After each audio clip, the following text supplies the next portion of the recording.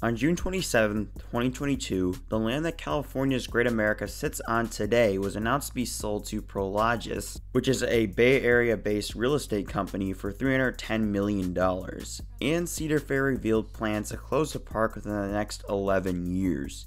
As shocking and upsetting as this announcement is, there's an argument to be made that this is a good decision on Cedar Fair's part. This is a topic that could be debated and could be a video on its own, but we won't be talking about that today. Today we'll be discussing how California's Great America went from being a Cedar Fair favorite that received a GCI and RMC Raptor in the last decade to becoming the most expendable park in the chain. To make things even more wild, this park was actually primed for a major expansion just a few years ago, and they were expected to receive a B&M Hyper for a long period of time. There are some subtle hints given by the chain in the park that the park was being devalued by the chain and it was being scaled back, setting up the pretext for this announcement. Before we get into all of this though, make sure to do me a huge favor by liking this video, as it would greatly help out the channel, and subscribe if you enjoy the videos on troubled parks like this. This video is actually the third in this series and is the first park to see its troubles result in a closure of the park in this series. I've done videos on Six Flags Great Adventure and Darien Lake, so make sure to check out those videos if you like this one. That said, let's take a trip back to 2006 when Cedar Fair first purchased the park from Paramount. If you were just judging Cedar Fair's tenure solely based on their first 5 years or so of operating the park, you'd think the sale of this park is not very surprising. Cedar Fair seemed to care about this park the least out of the 5 major former Paramount properties. Carowinds, Kings Dominion, Kings Island, and Canada's Wonderland all received either a Giga or a Hypercoaster in the first 5 years that Cedar Fair owned them. The park got some minor additions here and there, but nothing on the scale of what some of the aforementioned parks received. In fact, Cedar Fair actually removed Invertigo, which was a suspended Vekoma boomerang, and relocated it to Dorney Park, indicating the lack of interest the chain appeared to have with the park.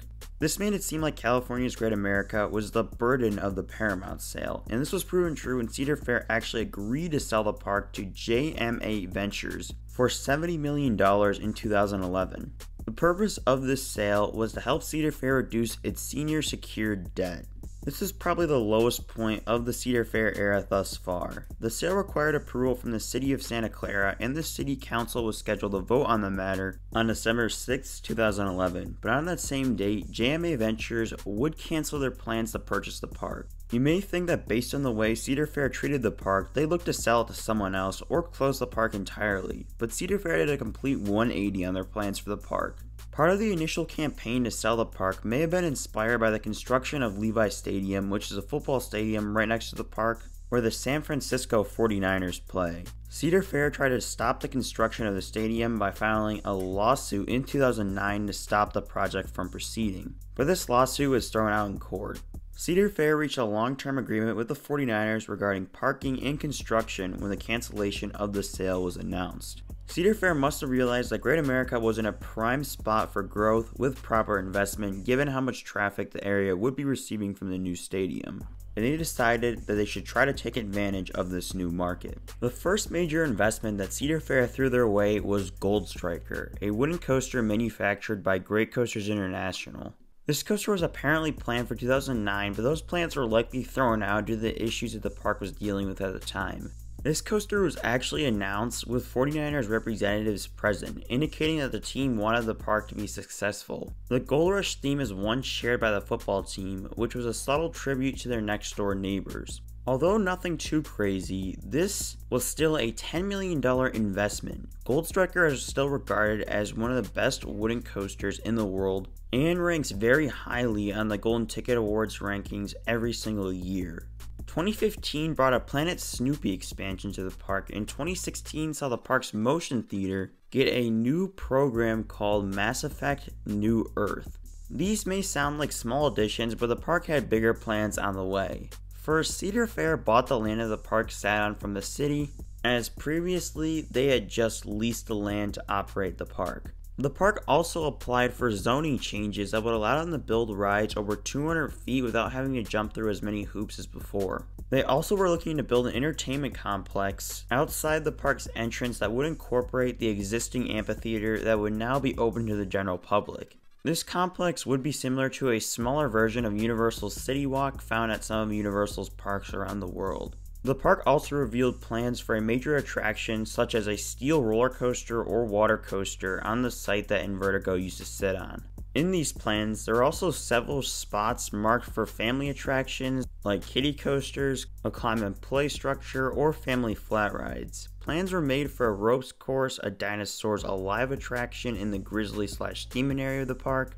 They also wanted to further expand Planet Snoopy, rebrand and expand the water park, and add a new entrance to the water park from the entertainment district. There are also plans to remarket Vortex, the park's stand-up coaster. Cedar Fair later added to these plans in the form of a launch coaster that was heavily rumored to be an intimate impulse coaster, possibly Wicked Twister from Cedar Point, a hypercoaster, a new flume ride, family suspended coaster, and a family wooden coaster directed towards kids. Cedar Fair took steps to execute this plan by converting Vortex to Patriot. The coaster got floorless trains and a new paint job to complete the refurbishment. In 2018, Cedar Fair threw a wild card to California's Great America in the form of an RMC Raptor, which had never been done before. This coaster was opened the same year as Wonder Woman Golden Lasso coaster, so this was technically the second Raptor to open up.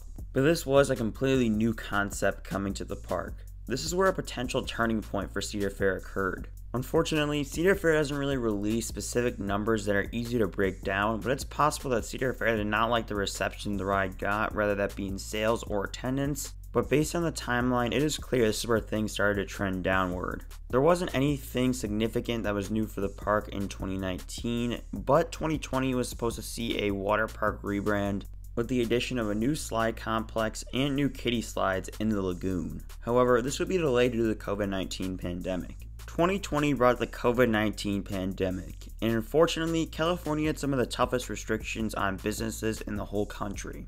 California's Great America was unable to open for the 2020 season and didn't reopen until May 22, 2021, with many safety protocols in place. Northern California and the Bay Area were especially hard hit economically by COVID, which led to an overall decrease in profitability for businesses in the area. Cedar Fair started looking at options to sell the park after they realized it made more sense for them to sell the now highly valued land. That led to Cedar Fair striking the deal with Prologis for $310 million for the land that Great America sits on. Cedar Fair said they intended to use this money to help reduce the $2 billion in debt that the chain has. Cedar Fair gave off some subtle hints that they had intentions to sell the park, or they at least indicated that the expansion plans were off and they're looking to scale down the park a little bit. For one, Wicked Twister, Cedar Point's impulse coaster that was heavily anticipated to be relocated to Great America, was instead scrapped after its removal in 2021, which was an indication the 20-year plan was dead.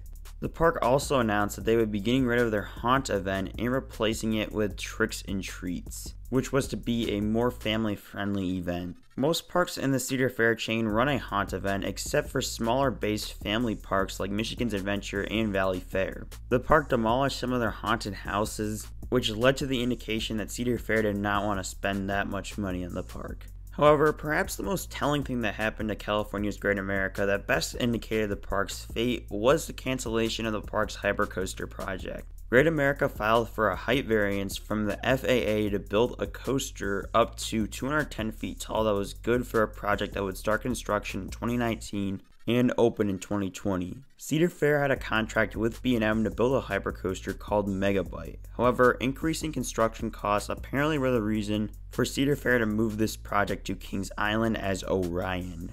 This reasoning is a bit suspect considering that they were well along the way to building this coaster, and a rising construction cost was apparently enough to completely change the future of this park. I kind of doubt that. If Cedar Fair really wanted to give California's Great America a hypercoaster, they would have done so regardless of a rise in construction costs. It's also very convenient that this happened to start a chain of events that led to the park's closure. The turning point for this park must have come around 2018. following the opening of Railblazer, which, like I said earlier, must have not performed as expected in some way, shape, or form. I'm not saying that the park's fate was sealed in 2018 or 2019 because I think COVID probably played a large role in the chain's decision to sell the park. But Cedar Fair probably already decided they weren't going through with the 20-year plan before the start of the pandemic. Obviously, the pandemic was probably a large part in causing the chain to accumulate the amount of debt that it has, which was probably the reason Cedar Fair looked into selling the land that the park sits on. The ultimate reason for the closure of California's Great America was probably the pandemic, but that was also combined with strict laws that made it hard for the park to expand, a potential letdown with Railblazer and other park additions, the insane value of the park's land, and the effects of COVID restrictions hurting Northern California businesses in general. I think this is all just the perfect storm coming together, leading Cedar Fair to see that selling the park may be the best thing they could do to help the company versus trying to continue to grow it, especially with another strong competitor in Six Flags Discovery Kingdom not too far away. The decision to close California's Great America is very disappointing, and it deeply saddens me to think that a lot of people will be losing something that meant so much to them. But that is the brutality of the industry sometimes. Everything is always about money at the end of the day, and if that makes Cedar Fair better and a stronger chain in the future, that will be the correct decision for them, as much as I hate to see this park close. To me, all of that together is why I think Cedar Fair decided to sell the land that the park sits on. If you have any other potential reason why you think Cedar Fair closed the park, or have more information regarding the closure of the park, feel free to let me know down in the comments below. Also, in order to celebrate the park, tell me your favorite memory at this park, or if you haven't visited this park, like myself, tell me something that excites you about a potential future visit before this park closes in the future. Keep in mind that the park will operate at least to the year 2024 and may operate up until 2033, so you still have time to visit before it closes for good. This also leaves a lot of time for this deal to change, as there's lots of variables that could alter this sale, especially if the park continues to operate for more than just the 2 years. If you enjoyed this video or would like to help out the channel, feel free to leave a like on the video, as it would help me out greatly. Also, make sure to subscribe for more videos on troubled parks coming soon. Now, with all that being said, I'd like to thank you all for watching, and I'll see you all in the next video.